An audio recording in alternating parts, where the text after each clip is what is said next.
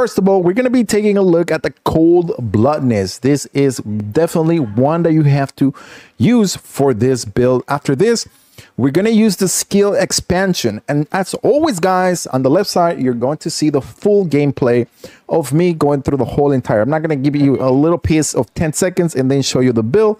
Here, we show you exactly what we do and how we do it. So then after that, we're going to be taking care of some survivability, which is going to help us with increased HP. And then after this, we got the amplification control and skill effect, which is going to definitely, we're going to be needing this, which is going to be more range and more shield. And talking about shield, I'll show you a bit later in the video what I mean about that.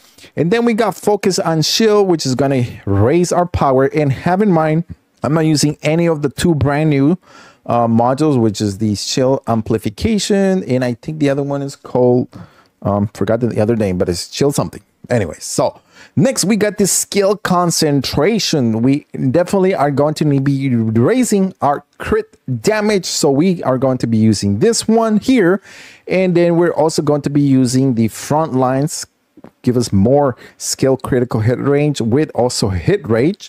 And then is skill insight, which is going to increase our skill critical hit rate. And then we're also going to be needing some cooldown because we're going to be using our 1 and we're going to be using our 3 a lot. So what we're going to do is use the MP conversion to be able to do that.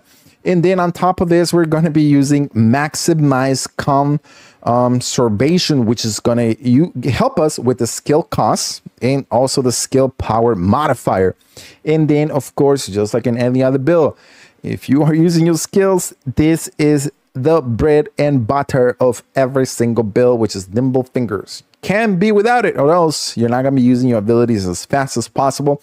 And then, of course, we got the mid-air maneuvering, the best maneuvering mod that you can actually have for any build. It just helps you a lot and get out of the way.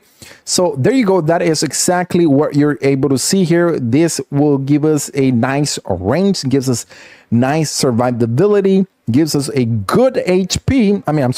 Shield.